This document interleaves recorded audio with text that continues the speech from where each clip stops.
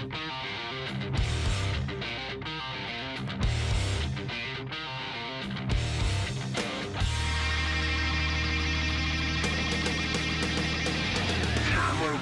Junior Merrill. I'm the guitar player for Peroxwhy. Right now we're in Eastside Manor in Nashville, Tennessee, recording our third album, Precession of the Equinoxes. If you want to follow me, we're going to go into the studio and check out what's going on with Jeff and the producer.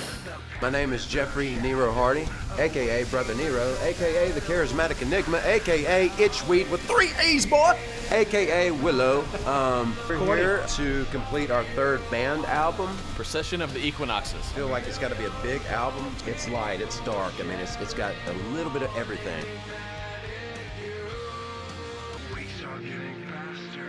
We met in about 2004, and we've started Pure Oxygen. It all started out just us having a good time and writing songs together and having fun, and it still continues. We're here and we're having a good time, and that's all we want to do.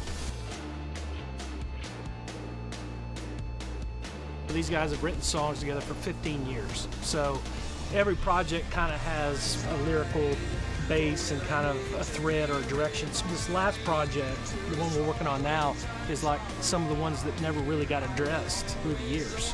One of my favorite songs we did yesterday, Complacent, has been around forever. Yeah, that's one of the oldest songs we have. The happy, feel-good song, opposed to all that dark that I mainly write from emotion and what I've been through in my life. Whether it be addiction or failure.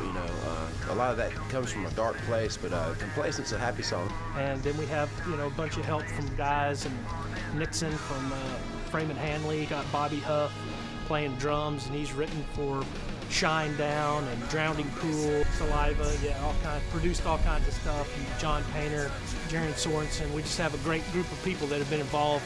It's original. Their music has such character to it. I would say up till now it has been a passion project because I'm a pro wrestler. That's my go-to. That's how I make a living. I'm frankly just stepping in a new dimension, so to speak. It's all new to me, and this is going to be a brand new world for me.